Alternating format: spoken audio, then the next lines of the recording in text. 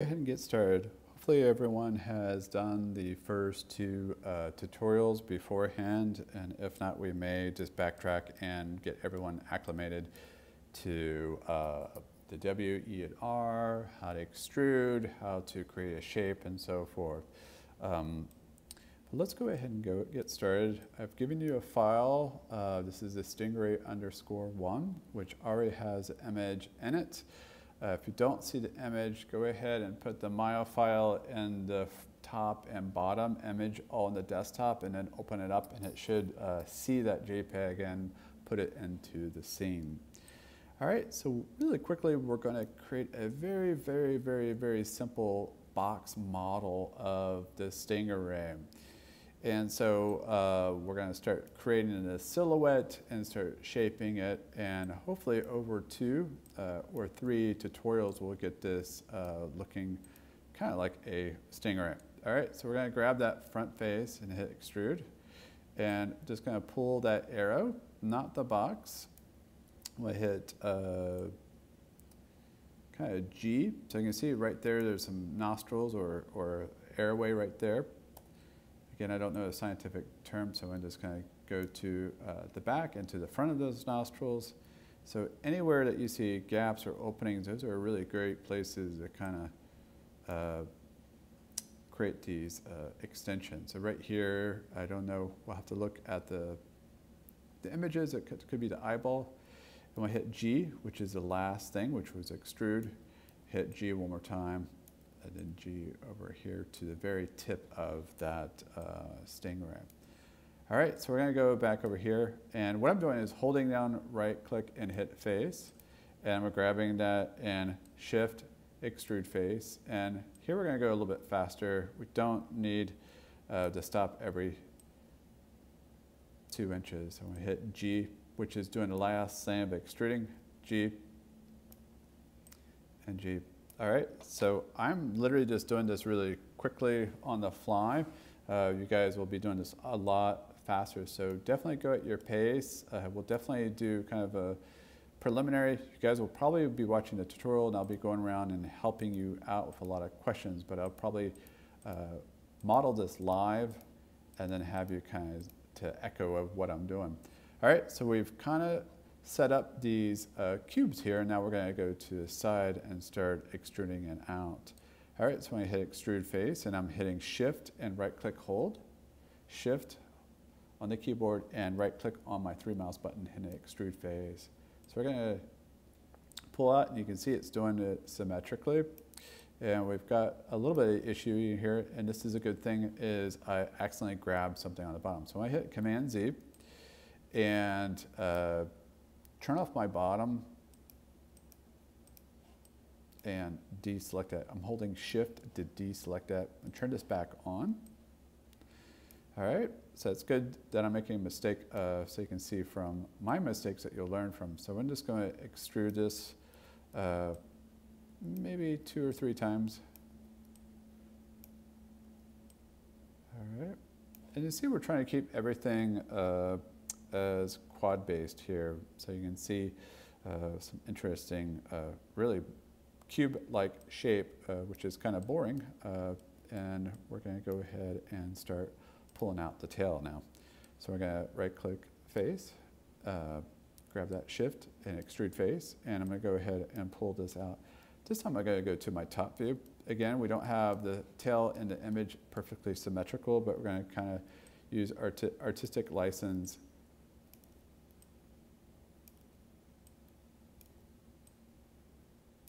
All right, so now we're going to go right click, we can go over the object, and we're going to go right click vertex, hold over, right click, hold, and vertex, and we're just going to start hitting W, and you should start to see the move tool. All right, and what we're going to do is just start shaping the silhouette of the stingray.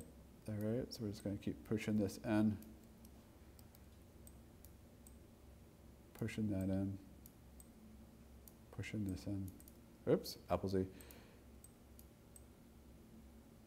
All right, again, you're just going to create impressions of the silhouette. It's not going to be perfect. It's going to be very boxy. I'm just kind of pulling this stuff in. All right, just kind of.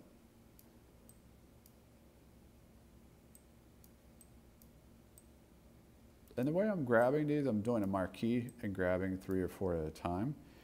And we can also go in here to shading. We can go into X-ray so we can kind of see through it. That's very helpful in this stage right now. All right, so we're just going to keep pulling this in. My center, there is a ridge line in here on this Stingray. Stuff bulges in and out. And it would be so fantastic if we actually had some better reference images for this. But we're just going to try our best with what we have and just kind of echo this viewpoint of this Stingray. All right, so I'm just keep pulling this in. And again, we just want to look at our lines, make sure they just have nice flows to them when we're modeling.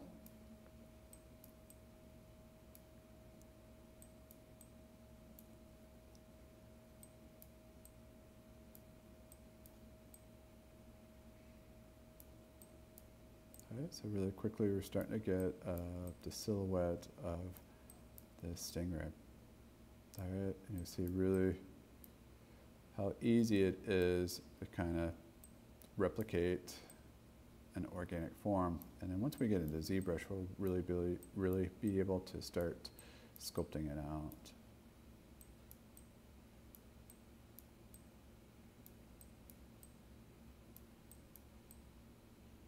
Okay. So all these little undulations of the edge, we'll probably try to pull that out in ZBrush.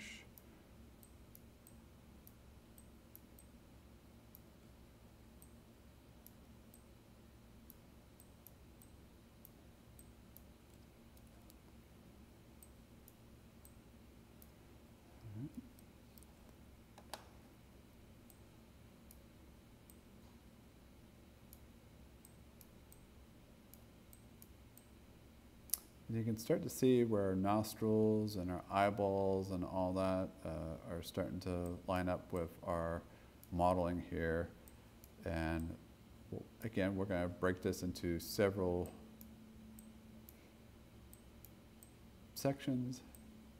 Again, this Stingray may be a little bit too complicated, so we may go to a fish or something like that. Keep it simple so you guys kind of understand the pipeline of what we're doing here.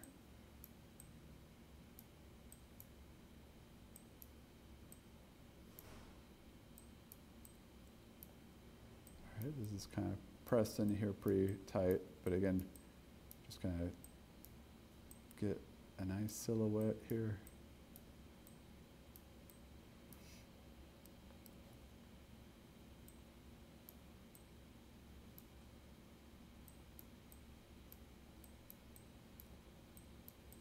All right, and there's tons of ways or different software packages that you can use, from Blender, which is very similar, to Maya. Basically, they're all very similar. We're all doing polygon models from 3D Studio Max to Cinema 4D. I've had students use Cinema 4D for box modeling or just straight up modeling. So there's totally different ways of using whatever is available to model, okay? We're just going to keep moving this in. And I'll probably stop here soon and start to save. Now you see over here to my right is everything that we've done. So when we finally bring this into Unity, we'll delete the history so it's not so heavy. All right, so it looks pretty cluttered here. I'm just going to go in here and start cleaning it up so it has some nice lines to it. It's really kind of a mess. And I probably did a little bit too much geometry, all right? And you can kind of fast forward. You don't have to watch me every second here. You just wanted to kind of clean this up as best as possible.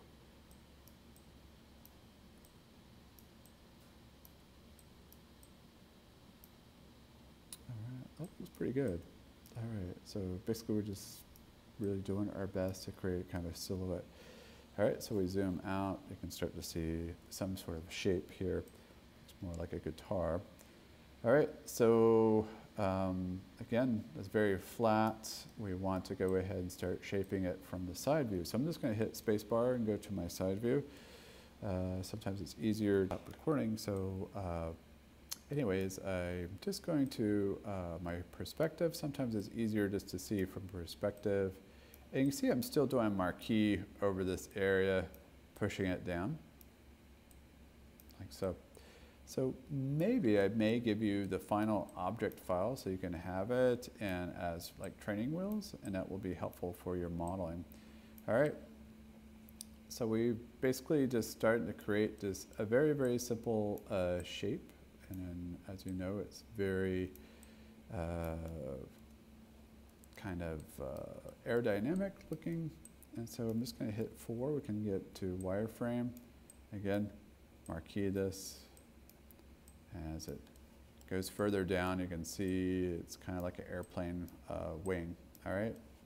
So it's totally not going to be 100% accurate, but again, until we get a nice front view of each animal and species that you're going to be working on, it's almost nearly impossible to do that.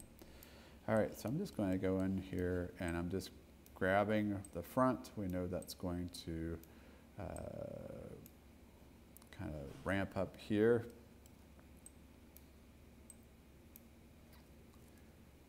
All right.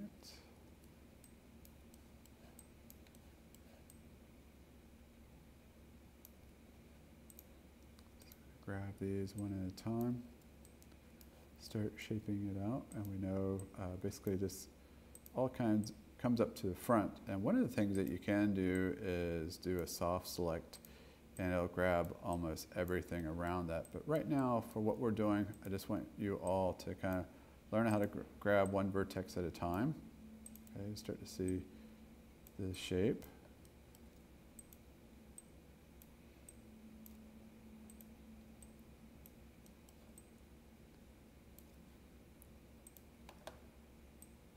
Keep pulling it up. All right, we know everything on the edge here is going to be flat. We're going to pull it in and pull down.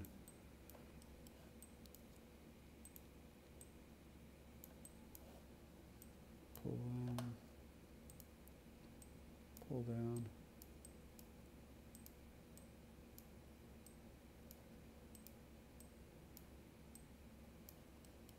All right, again, probably for the class, you guys will probably have the final model underneath it.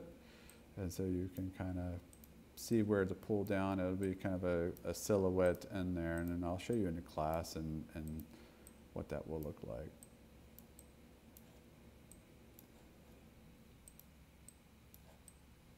All right. So just trying to give it some edging.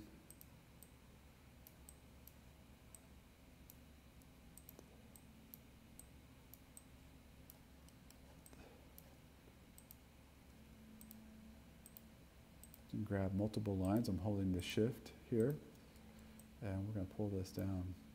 All right.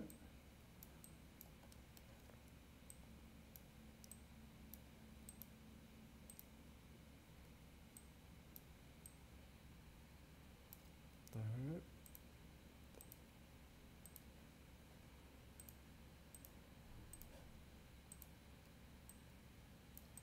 Pull this down and back. All right, you can really start to see this starting to take shape now. All right, so we do have a lot of geometry. We should have probably started out a little bit simpler. There's probably a little too much to work with here, so I'm just really just kind of pushing around too much polygons. So we should definitely start off with just a lot more cuts and then cut later on. All right. Anyways, it's looking pretty good. Again, this will be a little bit different in class, but you know, if you ever go back and want to see how this is done, you can go back and watch multiple times and just kind of step by step see how this is done. This is basically how we all learn. Maya's watching tutorials and just get in there and just learn. It's just a long process of just getting used to the tools and just over and over again, just keep learning how to create simple shapes with the polygon tool sets that we have here. All right, I'm going to stop here in just a second. I'm kind of happy with what we have so far. All right, as soon as you get used to this, we're going to jump into ZBrush and really start sculpting with our Wacom tablets, which is a whole other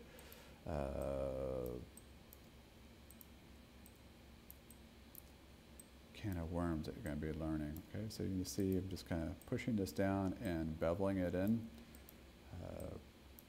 Just push it down. I think that goes down.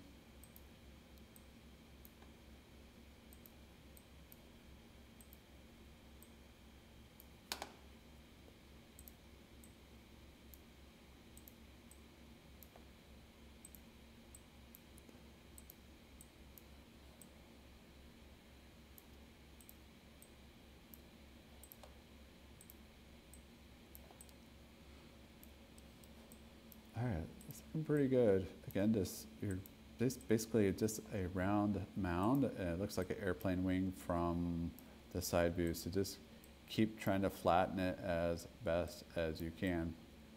All right, we're gonna stop here in just a second and look at some more reference material offline and just make sure we're going in the right direction. All right, so if I hit object mode and I turn off that and I hit number 3, make sure you save this stuff number 3. You can start to see some rough shape of what we're going to work on. So you can see when I hit 3, it kind of goes into that mode. We can actually go in here and go face, and I turn off this V. And we can select these faces and delete them. We're gonna have to do this down the road anyways.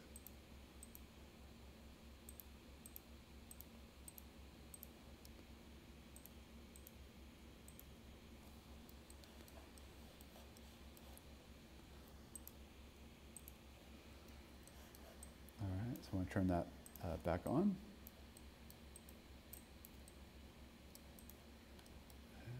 And again, hit number 3. You can see kind of a smoother version of this. So I want to stop here. That's a long video. Again, you're just going to try your best to get to the silhouette. I might go back and look at my reference images and see what we can do for nostrils and start to get a better shape for this. All right.